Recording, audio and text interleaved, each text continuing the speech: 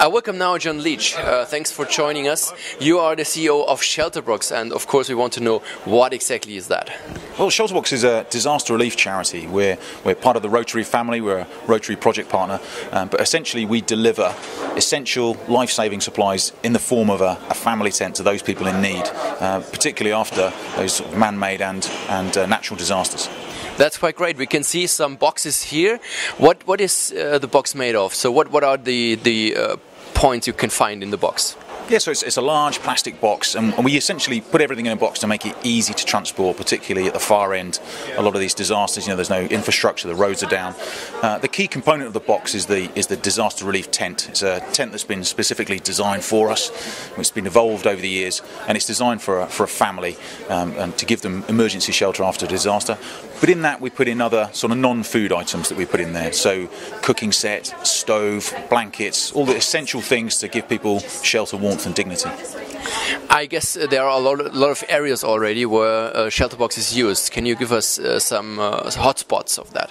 Certainly, yeah. I mean, Shelterbox really grew after the Indian Ocean tsunami in 2004-2005, so that was a huge boost to Shelterbox. But more recently, the earthquake in Haiti, you're still delivering shelter boxes, several years after that. There's still a desperate need. We have shelter box teams, response teams working in northern Iraq, working with the Syrian refugees, Africa, the tsunami in Japan. So all the big disasters you will have heard of on the news, and many that you don't hear about.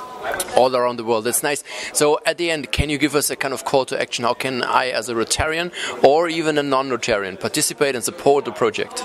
Certainly. I mean, and fundraising is the lifeblood of what we do, and we're very well supported by Rotary clubs around the world. But we need more. The more money we have, the more we can do. So there's always opportunities for people to help us, to support, to donate, Rotary clubs, projects, but also to speak, to talk to people about what we do. But get involved, whatever you do.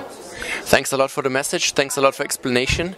We'll have a closer look later on, and of course we want to tell our audience that they can support anytime, everywhere, no problem.